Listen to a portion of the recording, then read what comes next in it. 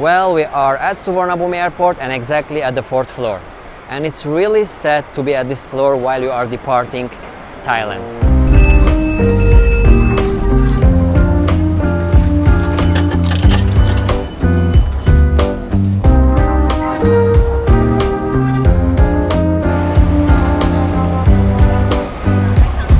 Good morning guys, good morning from Suvarnabhumi Airport and welcome back again into another vlog from Love Thailand.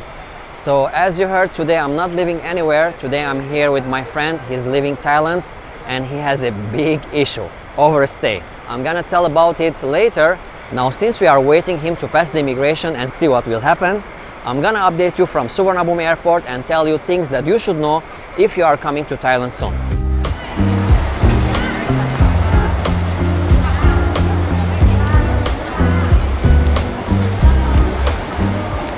So how is the situation, guys, at the airport in the low season? By the way, this is new at the departures floor if you want to take coffee, some snacks. Last week I have updated you about the situation from Chatuchak Weekend Market, and as you saw, the weather is crazy, but against all odds, Bangkok is so busy. Now today we are at the airport, and what I saw along the way that also the airport is busy. Now we are entering September and September is the most rainy season.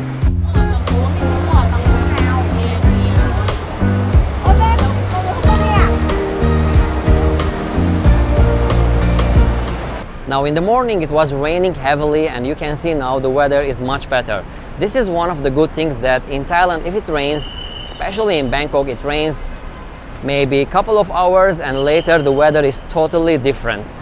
So I have got this question a lot concerning the weather, if it's a good time to visit Thailand. Well, no problem. As I said, if it rains a couple of hours and later everything is okay. These boards are so helpful. As you can see, check-in counter, row A, row B, row C, and these are the airlines, so you can check here how much time you can wait. 7 minutes for Thai Airways, 7 minutes for Vietjet Airways. Now all in all guys, the service at Suvarnabhumi Airport is so fast at the arrivals and the departures. Lately we came from international trip and it was so fast to check out and claim our baggage. The only problem is that if there are lots of planes arrive at the same time, then it will take too much time to take your baggage if you are unlucky.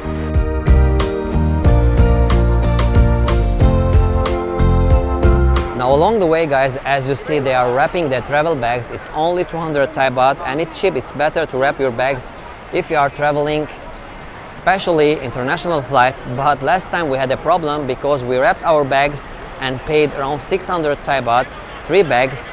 And later we had an issue inside the bag, so we had to unwrap, check the item and later wrap it back again. My advice to you, if you are going to wrap your bags, check the items inside your bag, check the weight before you wrap the bag. So that's so important unless you are going to do it again.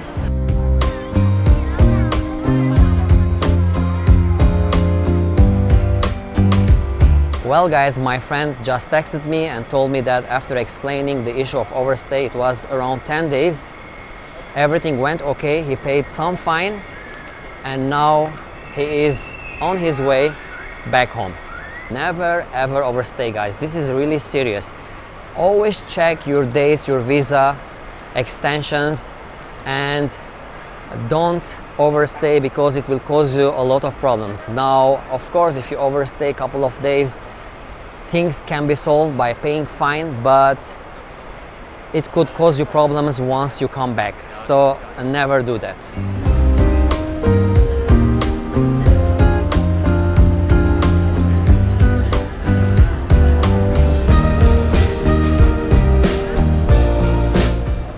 Now I get this question a lot: public taxi or the airport link?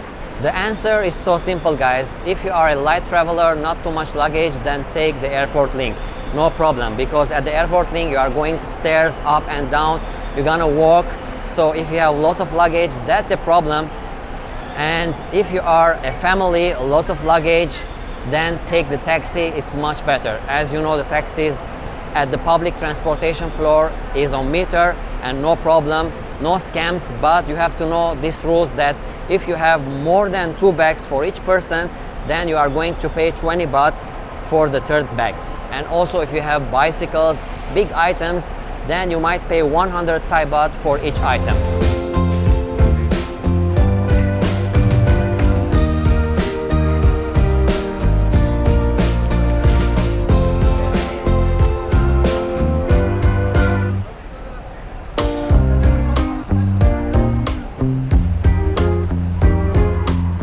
If you want to take buses, also they are available at the public taxi floor, but they are from 8 a.m. in the morning till 8 p.m. in the evening.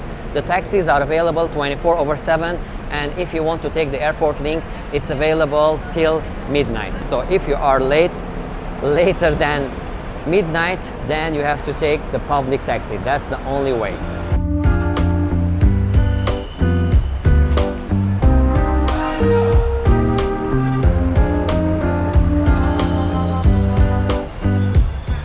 Now the buses that takes you to Pattaya, Hua Hin, Ayutthaya, these buses are available every hour. So no problem, if you are late, you can wait 1 hour and you can take the next bus.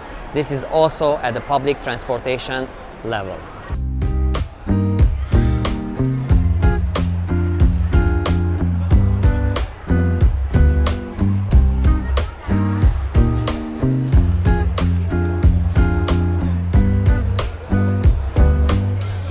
Many people ask me if you can buy the SIM cards at the 7-Eleven, because as you know, at 7-Eleven the SIM cards are cheaper rather than buying at the arrival floors. So you have a 7-Eleven at the airport link floor, but I think SIM cards are not available. Anyway, let's check it.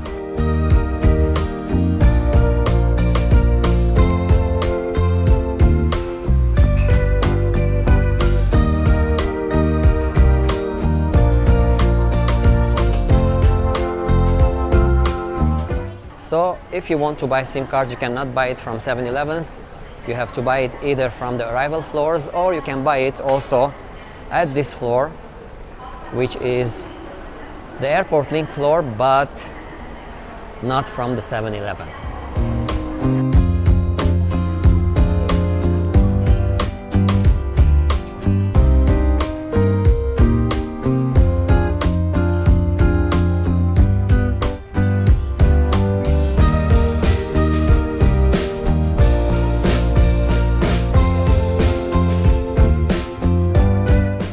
Exchanging money. The rates at the arrivals are 32, and the rates at the airport link level, it's 34.62. As you can see, big difference. So don't rush, don't exchange at the arrivals floor. Always go down to the airport link floor and exchange there, because the rates are much better. Also at this floor you have many other services like hotels, or if you want to leave your luggage, starting from 100 Thai baht per piece.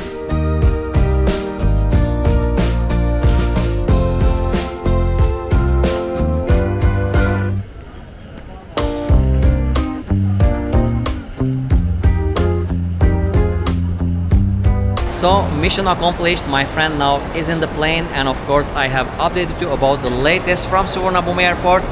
So if you are coming to Thailand, welcome. Thank you for watching. Stay tuned and subscribe for more from Live Love Thailand.